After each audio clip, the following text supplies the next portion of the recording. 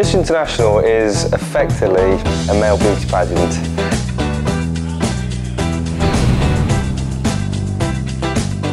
Hi, I'm Ryan Terry, I'm 22 years old and I'm from Worksop.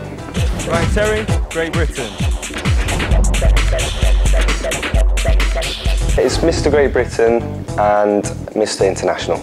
And every year, this event would select the best male participant from all over the world. It's a very big event. The event I took place in this year, there was over 40 countries. Hingga mampu mengharumkan nama negaranya di kancah internasional.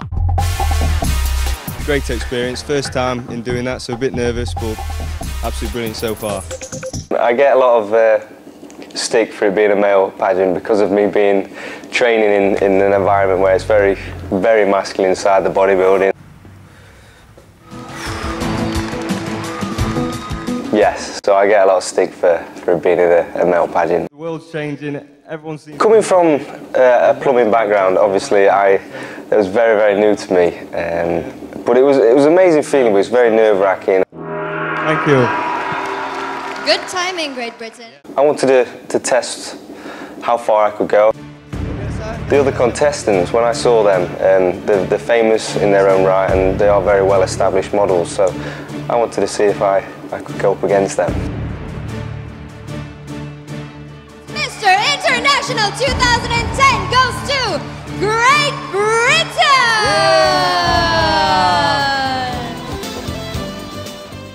So unreal when I won the title. It was just a life-changing experience. I've not looked back since. It's just been onwards and upwards, and this year since then has just been absolutely crazy. Walk on this stage.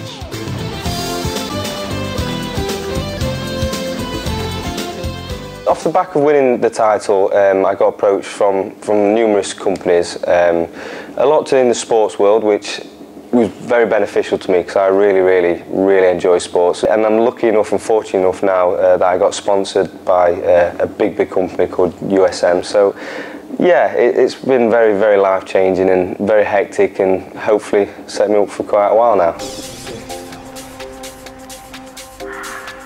I do promote a healthy lifestyle, and I am very orientated in training, and I give out advice on how I train and how I get the way I get, body-wise, looks-wise. So, in all, I do all parts of modelling, but I enjoy and I really like to go down the sports modelling sector.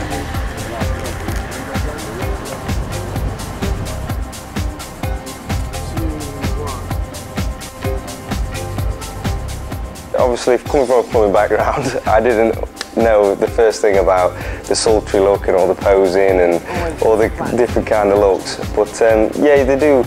It's amazing when you work with different photographers, how they work, and the more you do the shoots and the more you do in this industry, the more experience you get and the more you feel more comfortable around it, the more you experiment and you see what works and what doesn't work. And yeah, you can easily pick things up, definitely.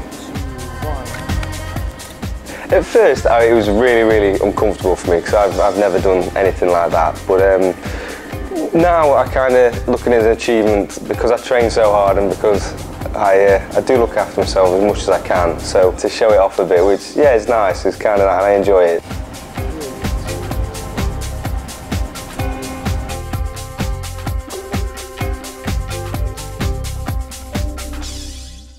I recommend this to anyone. I think it's very doable.